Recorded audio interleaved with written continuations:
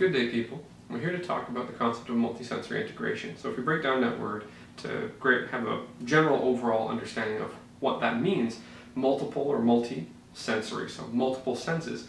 So combining touch, eyesight, vision, auditory cues or hearing, whatever multiple senses that we combine to greater understand what is occurring with the specific phenomena that we're sensing or that we're watching or that we're viewing.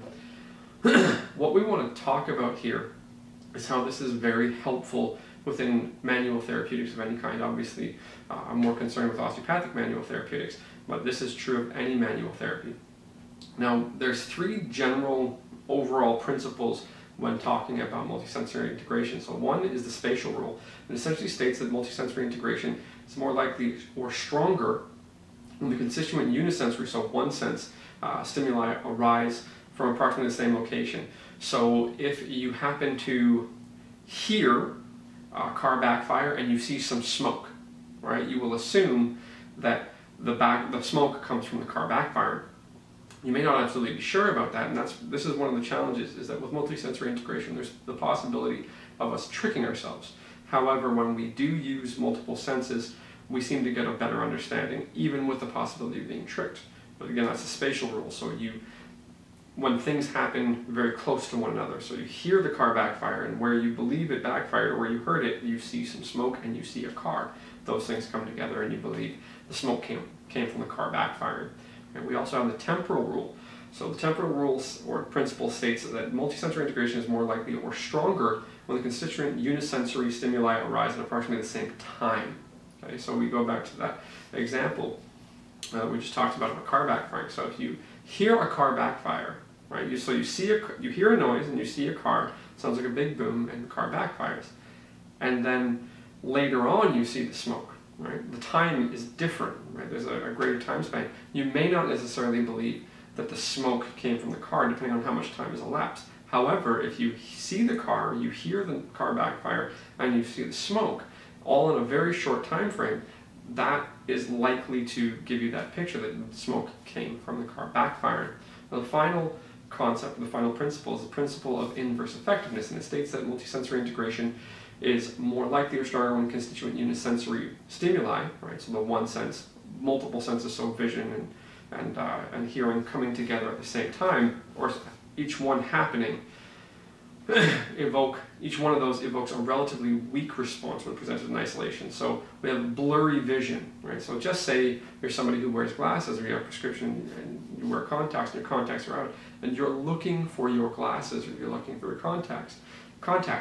Now your vision may be weak, so a common strategy is to use palpation, is to use haptic feedback to reach around until you feel the thing that feels like your glasses or your contacts, and in your blurry vision looks similar enough. So when vision is minimal, we'll use another sense. So we may do the same thing with auditory cues. So we understand that when things happen in a similar time frame, in a similar space, or when one sense is essentially dampened, we'll use this concept of multisensory integration. It's just something that's likely to happen as human beings. Now, in osteopathic manual therapy, we are looking to understand what's going on with the patient's body. Now, when we talk about assessment, we have to be honest and say that the only thing we truly assess based on the tests that we perform are motion characteristics. Right? The palpation that we utilize when we push into tissues, when we move tissues, when we have a patient move themselves, when we passively move a patient's joints, it's motion that we're actually testing. We have to be honest about that. Now, because it's motion that we're testing, and because the palpation of that motion, depending on how we do it, may not necessarily be as accurate as we'd like it to be, it may be somewhat crude, it's very likely that vision is going to become quite important to us. Right? So we want to keep our eyes open when we're working. Right? Now, we think about this concept and integrate it with other things that we've talked about before. So our fourth concept of patient positioning being we want the anatomy exposed, free to move in the plane required, and preferably visible. And that's pointing to this concept of multisensory integration. I'd like to see what's going on, because palpation alone may be too crude to understand. or I may be feeling something and not actually understanding how I'm moving or how my patient's moving. I'm missing information because let's just say I go to push into a tissue, right? Say the tissue's over here. If I go to push into it and want to test its motion characteristics, right? I want to be able to push in a steady fashion. Now, as I push, I do this, I move my body in relation to what I'm pushing on, I may believe there's much more motion if my eyes are closed because I moved quite a bit.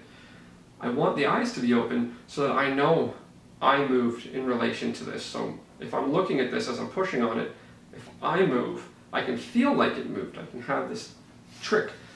I want to see it move. I want to keep my eyes open.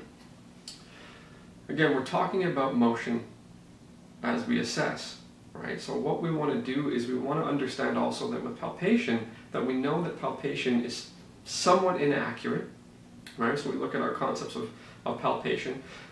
Specificity is not the number one necessity. Movement is. Again, that points to our assessment concepts as well. Move from the known to the unknown. So if you have multiple landmarks to kind of move from, you'll better identify a specific structure that you're looking for.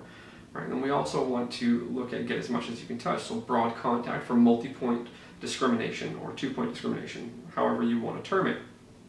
But the concept is that we want to have our search strategy and we want to have a way to check what we're feeling. So we want to use vision for that.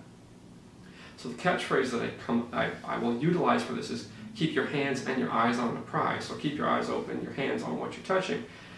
And I would also suggest that I think, based on experience as a practitioner and experience teaching students to become practitioners, that vision is actually much more valuable than we like to give it credit for. Because, again, if we're looking at what we're doing, we can see the faults with our palpation. If we're just trying to feel, we're going to have a hard time seeing the faults with our palpation or our motion as practitioners. So what we'll do is we'll put a patient on the table and we'll take a look at some of the things that are very easy to do to perform as faults as a practitioner, especially if we're not paying attention with our eyes. So again, the catchphrase that we'll utilize for multisensory integration is keep your hands and your eyes on the prize, because it'll give you a better understanding of the motion that you're actually assessing as opposed to the motion that you're creating as a practitioner, because you can be going farther than the structure that you think you are testing. And we'll show you some of that on the table.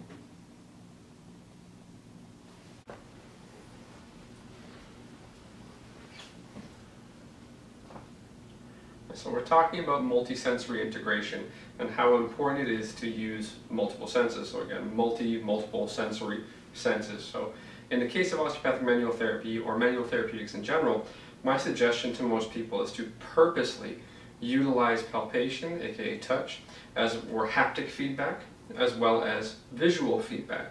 Because without the visual feedback, some people will suggest that over time, as a practitioner gets more and more used to it, better at creating mental imagery, that they can improve their palpatory skills or the accuracy of their palpatory skills. Now, while that may be true, what opportunity we have here is to miss a lot of things that we may not pick up as well as practitioners that could be bad habits. We'd habituate the bad habit out.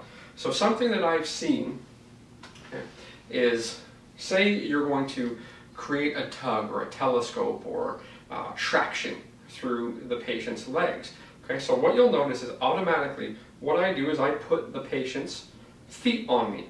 Right? The reason I do that is because I have haptic feedback of the patient's feet on my thigh and on my ASIS. I have haptic feedback from their feet on my forearm, from the lateral portion of their feet.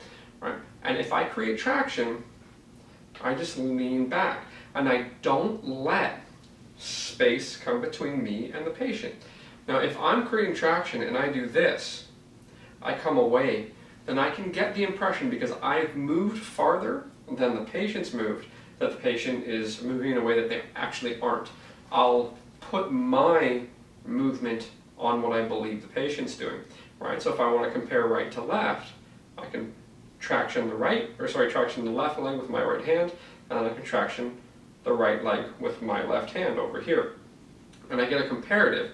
But if I do it like this, if I let the patient's foot come off of me, right? Even if I'm looking and I don't see this space, and I come further away on this side, on the right side, on the patient's right side, I can think that I've tractioned them farther on this side, giving myself a false, essentially a false reading, because if I keep all of this tight, I keep my arms nice and straight and as relaxed as possible while holding a patient's legs, and I keep the haptic feedback on my forearm bilaterally, on my body, so on my thigh and my ASIS in this case, and this may change depending on the situation, the size of the patient's feet, the size of the practitioner, what have you.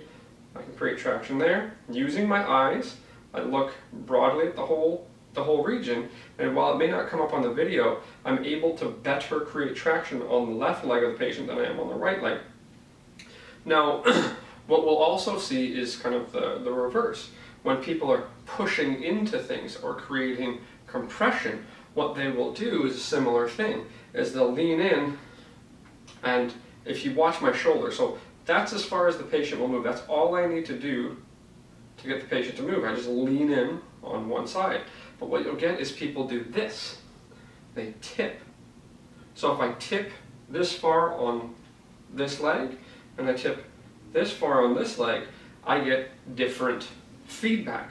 So I have moved unevenly in relation to the patient. So I've moved my body in relation to my hands. So I think that there's more motion on one side than there is on the other, but it's because of how I've moved.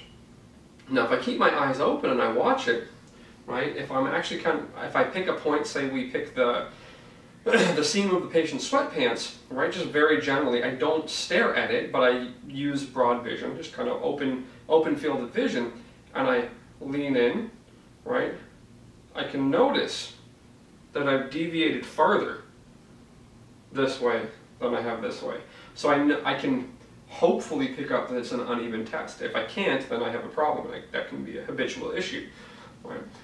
Another way to show this, right, is good old classic internal external rotation of the hip. Right? So if I'm really far away from the patient and I do this and I step, right, because some practitioners are taught to use good footwork and to move their bodies. Now if I step really far this way, right, then I can think. So if you watch my elbow down here, my elbow open, because I've moved away, my body away from my hand, I can think I've got more motion than I actually do. If I stay in contact with the patient, good contact, I know that it ends there, right? I can feel it in multiple ways, so I can feel the end range through the patient's femur, right? I've got my forearm here, I've got good contact. Remember we talk about broad contact all the time. I've got good contact, and I don't move my body in relation to my hands. I do that, and that's the end. That's the end of the patient's range, and I can compare that side to side. But the key being that I'm not tricking myself. I've got my eyes open. I see that I'm not moving in relation to the patient. So if I start here and I do this, right, I'm exaggerating, but if I do this, then I will think the patient moved farther than they did. Another place that I've seen this go very awry is when checking the innominate, or checking the movement of the pelvis, one side of the pelvis in relation to the sacrum. Generous estimates of motion between the sacrum and the innominate are about 2 to 4 degrees. Okay, so what we do is many osteopathic practitioners get trained to put a hand on top of the ASIS, or the anterior side of the pelvis, and another hand under, and essentially create this rocking motion. Okay?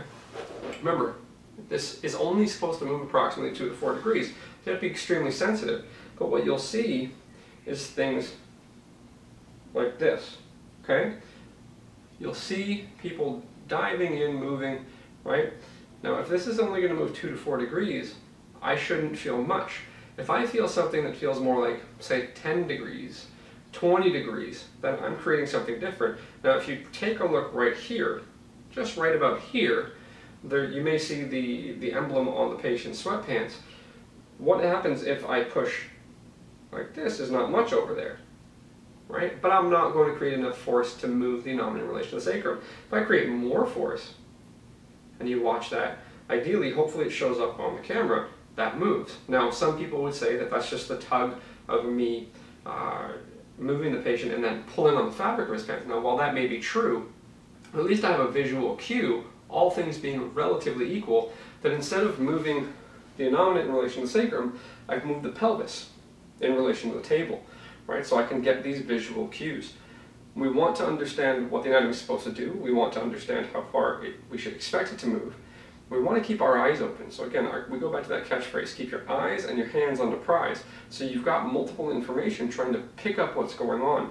Even if you're a more experienced practitioner, I would very much suggest against closing your eyes, because what you can get is ignorance, or you would be ignoring your distance, the distance between you and the patient, if your arms are opening or closing, so your elbows or your shoulders or what have you. That can be very problematic, because what you'll get is essentially false findings. So again, keep your eyes open, use palpation, keep your hands and eyes on the prize.